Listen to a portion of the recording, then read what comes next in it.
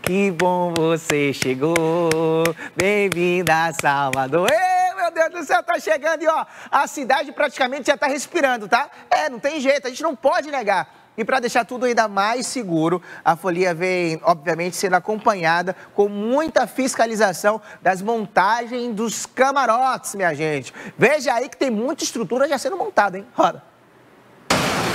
Em janeiro, a paisagem de Salvador ganha molduras diferentes. A expectativa para o público que vem para o Carnaval, eu acho que é muito boa. Agora, assim, eu particularmente não consegui apreciar a paisagem deste lado por conta do camarote, mas de lá para frente tudo lindo, tudo maravilhoso. É que a contagem regressiva para o Carnaval de Salvador vem acompanhada da montagem de estruturas físicas nos circuitos Barrondina e Campo Grande. E para que tudo seja feito com segurança, um esquema de fiscalização é montado antes, durante e depois da folia.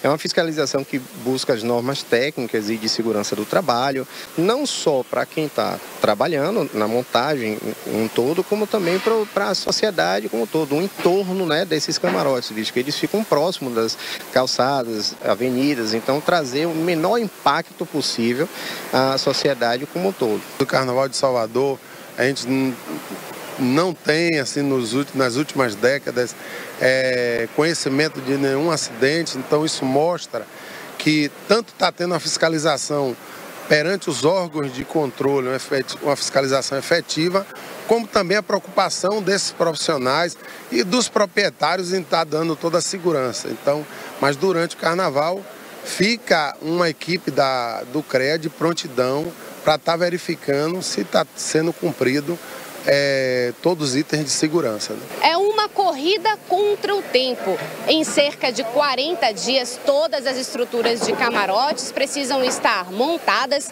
fiscalizadas e devidamente liberadas antes de começar o Carnaval.